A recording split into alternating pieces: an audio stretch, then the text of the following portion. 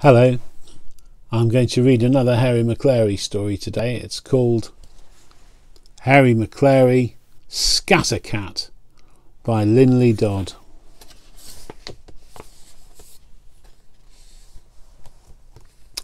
Hairy Maclary felt bumptious and bustly and frisky and hustly. He wanted to run. He wanted to race. But the main thing he wanted was something to chase. Grey Whacker Jones was hunting a bee. But along came Hairy Maclary and chased her high up in the sycamore tree.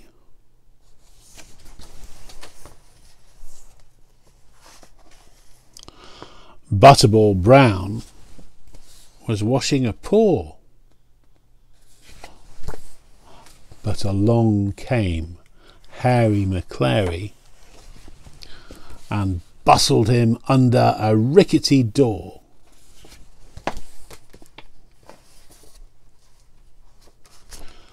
Pimpernel Pew was patting a ball when along came Hairy Maclary and chased her away over Pemberton's wall. Slinky Malinky was down in the reeds, but along came Hairy Maclary and hustled him into a drumful of weeds. Mushroom McGee was asleep on a ledge. Who's this? But along came Hairy Maclary and chased her away through a hole in the hedge.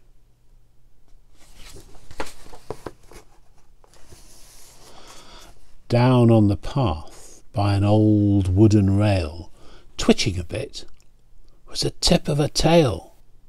With a bellicose bark and a boisterous bounce, Hairy Maclary was ready to pounce.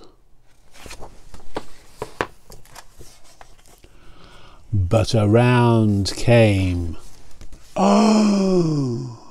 Scarface Claw,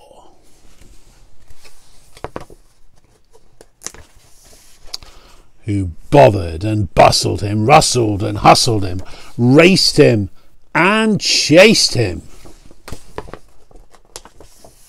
all the way home.